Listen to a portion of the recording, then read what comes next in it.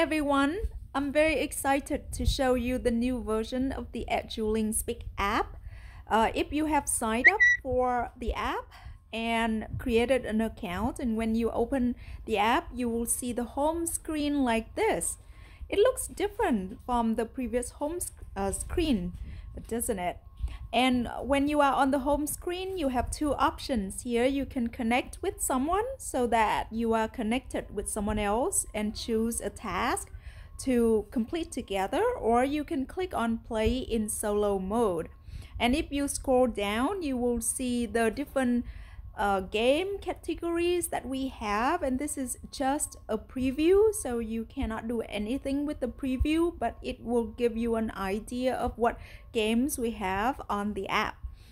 We have conversation topics for you to discuss different ideas. We have pictured description for you to describe pictures. We have picture differences. You have to describe pictures and find differences.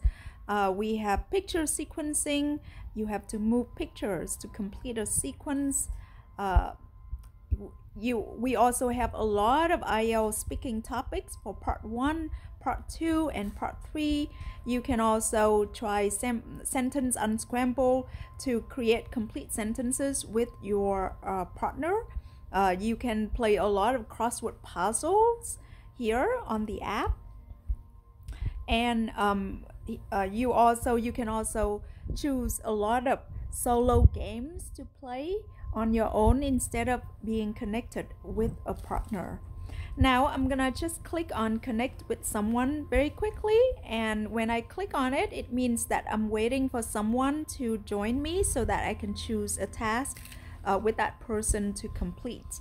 And if you click play in solo mode, you will see that there are daily tasks that are suggested to you so that you can complete some of them on that day. But if you want to see all, you can also click see all, and you're going to see a lot of tasks that are already available on the app in these 3 categories.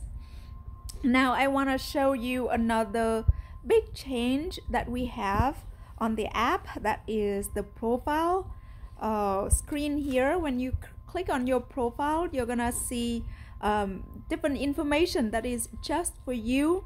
You can see your ranking, your points, the number of tasks completed, minutes, and later on you will also see the badges that you earn through different achievements on the app. You can also look at the chat history, so to see the conversations that you have had and the tasks that you have completed. So truly you get a lot of information from your profile.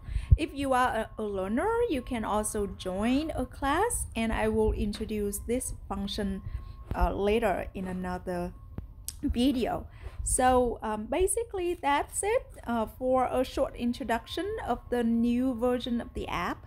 And I encourage you to try it to practice speaking English every day or listening to English every day. And I guarantee you that you will make improvements every day.